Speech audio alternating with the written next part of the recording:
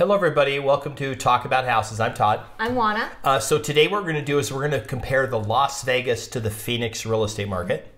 So we're going to use the same data that we use. We have access to the Altos research data for the whole US. And although we're not experts in those markets, we're going to compare apples to apples numbers. So like list price, days on the market inventory, and the market action index, and then talk about differences between the markets. Right. And similarities. And similarities. Okay, so we're going to start with median list price. We'll put up the first chart here. So on the top of all these charts, Vegas is on the top, and then on the bottom is Phoenix. So you see the median list price. You can see the trend here, how Vegas has kind of climbed up quite a bit on median list price. Now remember, this doesn't necessarily represent average home price, because if more homes sell that are more expensive, then the median goes up. It doesn't mean the market's increasing. It just means the median value has gone up. So that's something to keep in mind. But when you look at this trend, you definitely see Vegas is on a little higher trajectory. And although Phoenix is on an upward trajectory, it's much flatter. Like their median price really for the last year has only increased by about 30 grand, right? And they're kind of a bigger market too. So, but that's still, like, you can see the difference here. Like when you compare Las Vegas to Phoenix, Las Vegas has had substantial price increases, and Phoenix not really so much.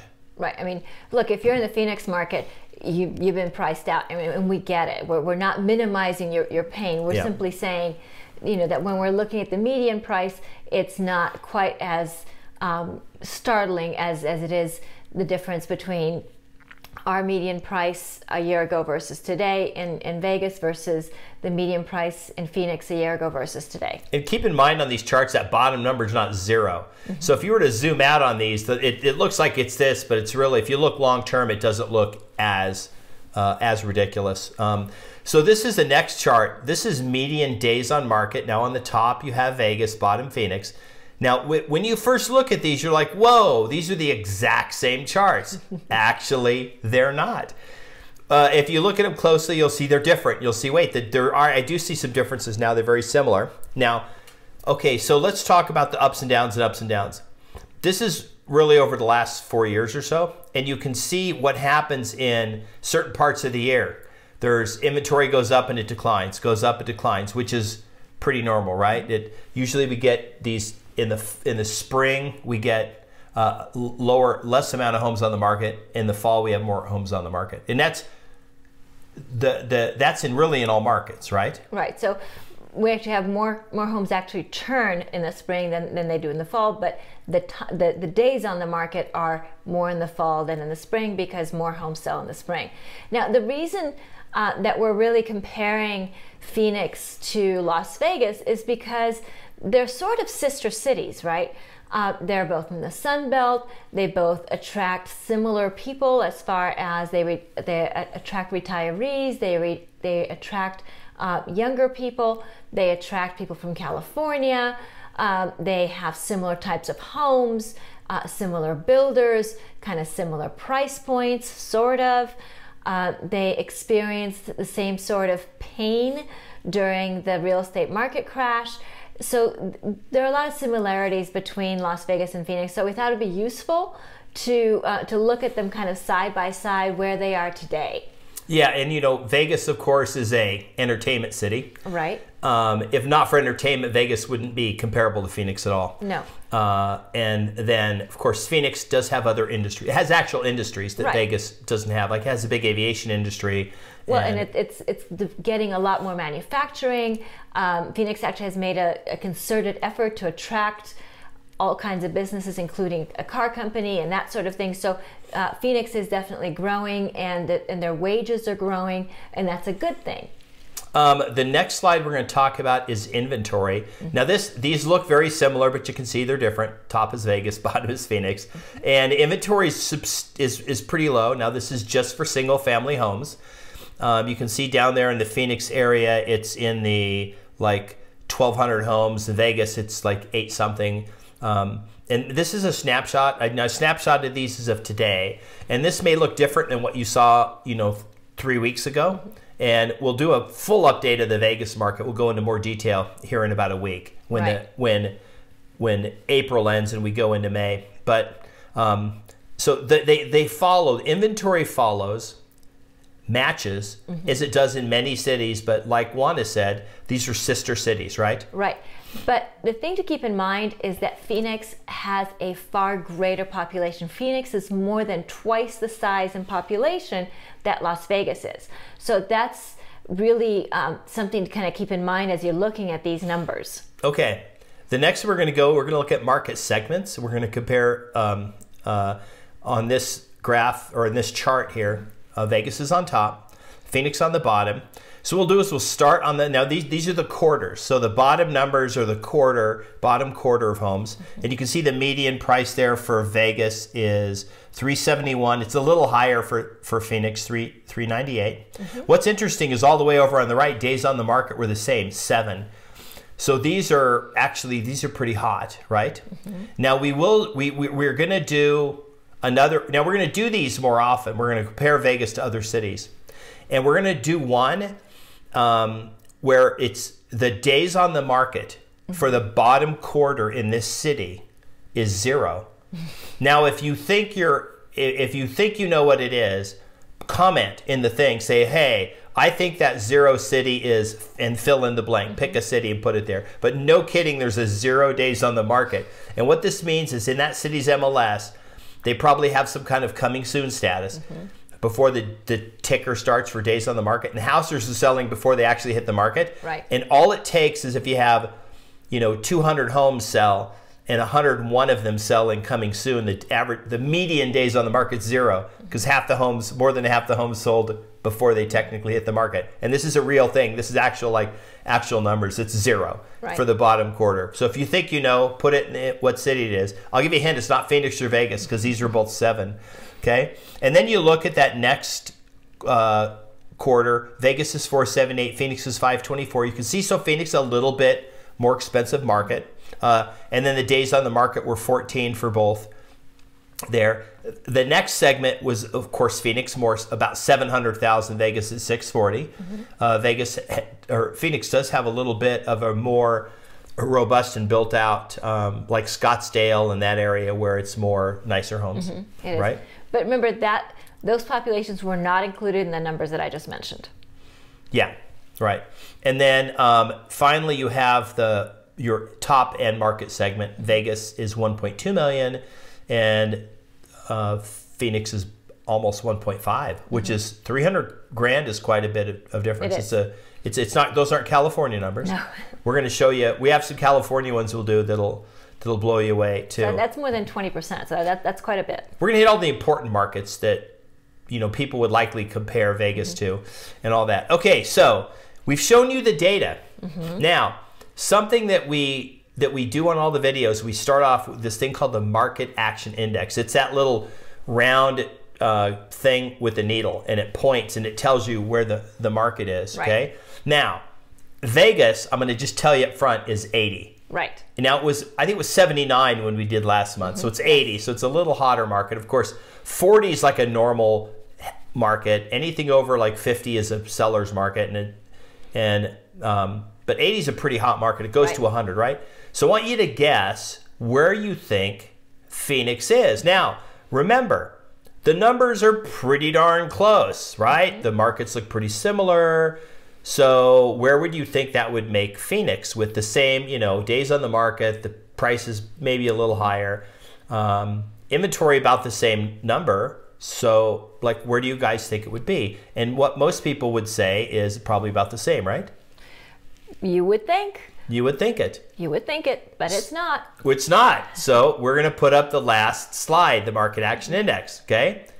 Las Vegas is 80. Phoenix, 99. Now, Oana, why would it be 99? I mean, the numbers look the same. Same number of homes on the market, same number of, all that. What would make it so much? Why is it a hotter market? It's hotter in Phoenix. It's hotter in Phoenix, okay? A little bit. It's a couple degrees. It's always hotter there. More than a couple degrees in the summertime. So you have two markets that both have, 1,000 houses on the market that are available. Why is Phoenix 99 compared to 80? Right. So because proportionally, they've got lower volume. than we do. And all of that plays with the numbers, and it also plays in with how quickly offers are getting accepted, and all of this. The bottom line is, if you are in Las Vegas and you're looking at Phoenix, all of a sudden Las Vegas is not looking so bad, guys, if you're a buyer. Yeah, and you know, keep this in mind too. Phoenix is a much bigger market. Yes. So when you're in that market trying to buy, and there's 1,000 homes on the market, it's a huge difference between, and remember, this isn't linear. This isn't, remember, this market action index takes into a bunch of factors, factor that Altos Research collects. It looks at a ton of things. Right. And basically 100 is like the hottest market in the city. Now, or in the US. And there's a couple that we're gonna look at that are super high like this. And there's some that we're gonna look at that are gonna surprise you, that the numbers are not this hot. But Phoenix is a much hotter market, even though prices aren't skyrocketing. It does look at that, but what it mainly looks at is when you see the days on the market pretty low and you have less inventory in a bigger city. We could take a similar city, maybe Albuquerque, that probably is smaller than Vegas, and it could have the same numbers, but its market action index might be 70. And that's probably one that we'll do. We'll do Albuquerque, but we're going to do a ton of them. We're going to do Austin, Miami, San Diego, Los Angeles, probably even Boise. We'll probably even do Reno, since it's in the state. We'll do San Francisco, New York City, Dallas. We'll hit Houston. We'll hit a bunch of cities, all the usual suspects.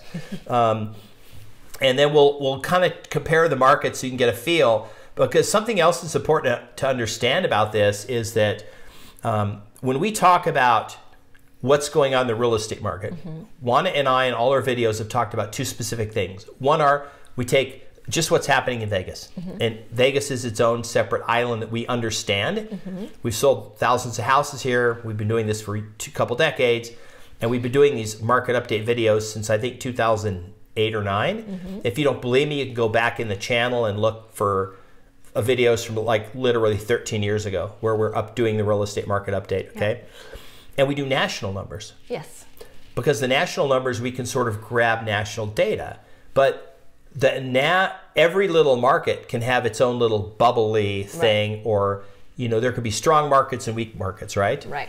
Well, you know, we've talked about this before. Real estate is hyper-local. So, yeah, you know, it's always really interesting to compare different markets and get perspective, because we hear this all the time from people who say, well, the Vegas market is overbought and all of this, but you know, we're looking at other markets like, well, okay, but when you're looking at other markets, Vegas is all of a sudden looking a whole lot better than other markets. Yeah, and remember when the market kind of took a dump here, the last downturn, Summerlin didn't do that bad. No. And you know, parts of Henderson didn't do that bad. They were down, but they didn't get crushed. The South got crushed. The East got crushed. The North and Northwest got crushed. The center of town got crushed. Okay, the older neighborhoods got crushed. But more areas where people were more affluent, okay, they're upside down maybe or whatever, but they're like, oh, they still have a job, they still own their business, they're still making their payment. There weren't a lot of sales. There weren't a lot of speculations in those areas. You know, people weren't speculating in Summerlin like they were in the Northwest or in, you know, maybe Southern Highlands or Mountain's Edge or different parts of town. Right, and the other issue, of course, is that, you know, in Summerlin and in Green Valley, you also had a lot of people who had a lot of equity to begin with. So when the market went down, they were kind of in this position where they still had equity or were on par with what they owed because they had put so much money into it. One thing so there were a lot of different dynamics than in other areas of town where people had borrowed the maximum amount you could borrow to purchase these homes, and that was what caused a lot of the problems. We just did a video on the amount of equity people have, and that's the two noticeable, because we look at the same numbers. We're just looking at numbers, and we're not giving really opinion on what we think is going to happen based on our random stuff. We're looking at numbers and trying to interpret like how this, what we think, right? And when we see prices following the same trajectory as they did maybe 15 years ago, But we see differences. We don't have crazy loan programs where you can just buy 5 houses at a new home subdivision and there's 100 builders and 100 subdivisions under construction in Vegas with each one with 200 homes being built, and there's all these homes that are just they're building as fast as they can, and 50,000 workers moved here just to build homes and run it up. We don't have that now. So we don't have the building that was like crazy. We don't have that low loan program where people could buy a bunch of houses with zero money down. Matter of fact, almost nobody's buying with no money down. Everyone's putting at least 20% down. Everyone has equity we didn't have before. All we're saying is we don't know what's going to happen. We think interest rates going up are probably good because it will kill off some of the the low-hanging people trying to get a loan that's not probably the greatest loan out there. 100% loan. ARMs are not predominant in the market, but they're up a little bit. People are switching to ARM products. Right. And the thing to keep in mind that as interest rates go up, that actually helps to slow down the volume as far as sellers demanding more for their homes, right? Putting their home on the market for $800,000 and then expecting to get $850,000 for it with multiple offers. That's going to happen less and less because now people are getting pushed around by the higher interest rates. So when sellers are getting a reality check regarding how desirable that their homes are, that helps to stabilize prices and helps to slow down that trajectory like this for prices, which is a good thing. We want a stable market. Look, a market doing this or doing this, they're just as bad. A stable market is what's best for everyone. It's best for sellers because it gives them certainty. It's best for buyers because, again, it gives them certainty as far as what to expect. It's best for real estate agents because we turn more deals. Yeah, we make less money when the market does this. I'm going to do a whole video on this. We're going to show a graph of the market going up and then the market going down, and we're going to show actual numbers of how this works. But there's actually less transactions happening in a market like this because people, there's less transactions happening. Right. But the bottom line is that while higher interest rates are painful, they are actually working to stabilize the market. Yeah, and the other thing to keep in mind is the last downturn. Remember, when the prices were declining, interest rates were going down too, and it didn't boost home buying. It didn't really change anything. So we're keeping an eye on that. We did another video where we talked about what happened every time interest rates went up over 1.5% for over a 2-year period, and not one time did the market drop. Right. Not once. And you say, well, what about 2006-07? Interest rates, that wasn't one of the times. Interest rates didn't go up 1.5%. Interest rates were basically steady the whole time. They were at about 5 or 6% the whole time. They hadn't gone up. They had been low and gone up prior to that, but the market kept going up. And then actually what happened was the rates started coming down, and then the market started coming down. So there wasn't really a correlation to that. It was like it had already happened.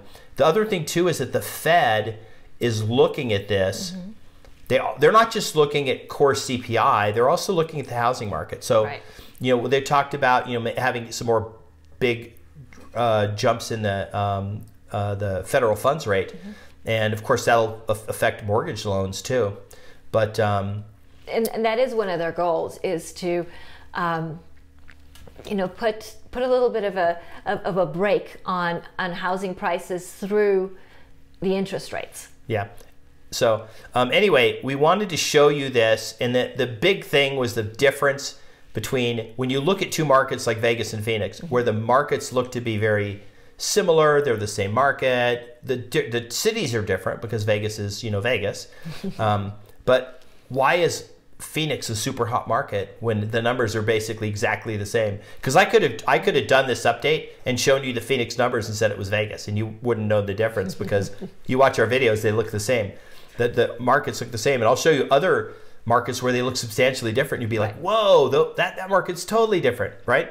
So you have the nation, and then you have cities, which are their own little economic pockets, and then you have areas within the cities, like even within Las Vegas, where you have little areas that pop more than others, right.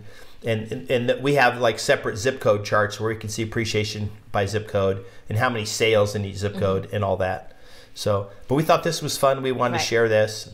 We're going to do a bunch of these comparing, in this case, Vegas to Phoenix, but we're going to compare Vegas to like probably 20 markets over the next couple months, and just give you an idea of what's going on in those markets from just comparing it to Vegas. Right. Because we can look at prices, how long that stuff's staying on the market, inventory, and then that market action index is pretty cool.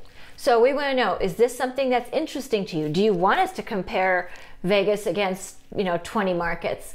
Give us some feedback, and what other things interest you, because we want to make sure that we're having a conversation with you and that we're providing content that is meaningful to you, or at the very least interesting to you. So let us know. Yeah. Thanks for watching the video. Subscribe, notification bell, leave us your comments, share it with your friends. Like the video, and we'll see you on the next video. Bye. Bye.